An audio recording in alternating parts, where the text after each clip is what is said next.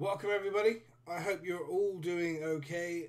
You have clicked this video because you have an issue with your model, and it's a very simple issue, an issue that's driving you mad, an issue that you need to get done because of uni or because you can't remember for the life of you how to do it.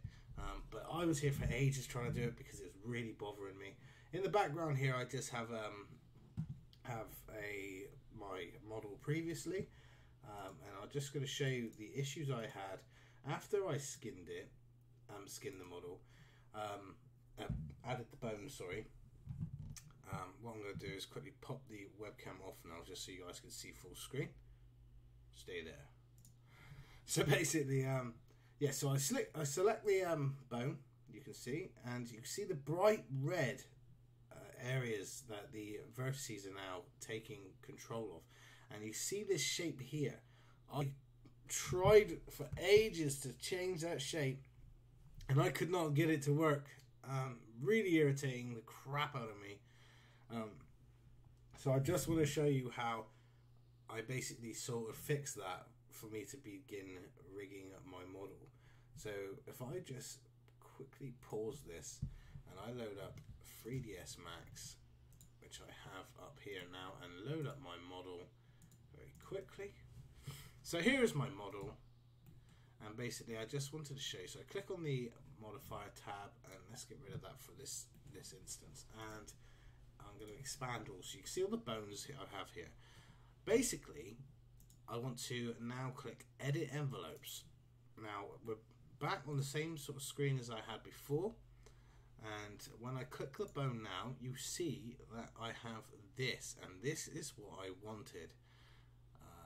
If I just quickly take it off there and go to the left clavicle and show you the rotation. Before, if you remember, it was really pulling all the chest area and everything. So now if you have a look, it's so much better than what it was. I'm not saying it's the best, because I've only just, this is just to show you the fix, because I haven't really done anything more than that, but I'm just showing you how to do it. So if I go to edit envelopes and you click on there, and what's happening is the whole model has gone grey, apart from you get this solid red vertices here. That's no good for you. You can't do anything with it. So basically what I want to show you is a quick fix. Now if you go to weight properties, and under weight solver next to voxel on the right, as you can see here, there's 3 dots. Click on those and you're greeted with the geodesic voxel solver. Now the fall off I left at 0.2, the max influence 0, max resolution 256, and I left these 2 options as they are, and I clicked apply. And when I clicked apply, basically the bone that I had selected, or if you haven't selected the bone yet, select it now, and you can see this is what it gives me now, okay, and this is what I wanted. So with this I can then basically, let me show you, say if I want to click on the pelvis for example. With this, I want to be able to decrease or increase the bones affected, or the vertices affected on the body of my model when I go to animate. So if I click on now the weight tool, and then we bring this up. Now I just want to go through this quickly with you. Basically, if I click and drag over, oh actually, hang on, before we do anything, I know mine are on. Make sure your vertices are turned on for this, okay, or else it will not work. So just quickly, so if I click and drag now all over these vertices, and you see these little squares there, that means they've been collected. Now I've got set weight 0.95, scale weight 5.0, and my pace post tolerance 1.4. Now we see I've got hold of the spine 01 bone, which is down here. Now, and I've got these vertices, I'm holding onto these vertices right now. So if I click on scale weight, well, don't click on scale weight, but click on the minus sign on scale weight, you'll see the color change in the middle here, okay? So if I click it a few times, it's gradually changing, if you guys can see that, okay? Now if I click forward, go back up. Now, if say vice versa, if I click it plus sign, it will increase. So when that means that bone. When I move that bone, this will move more than what it would have done before.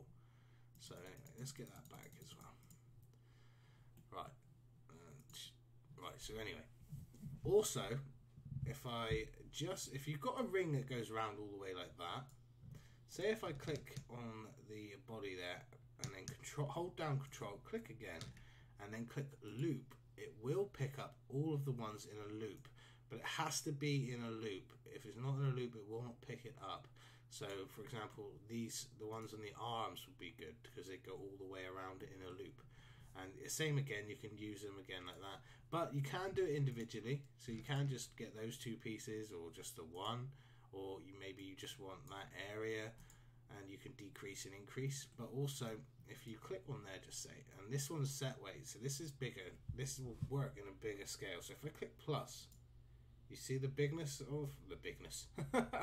See, the more vertices have been, well, the effect of the vertices it had on it then. So the bigness, I love the bigness. That's funny. So yeah, you can go up, and that takes it down, you know, in a larger amount, shall we say. Basically, that is all I wanted to show you, and I'm hoping that is before we go, make sure you do click off edit envelopes once you've finished, because you will need to do that.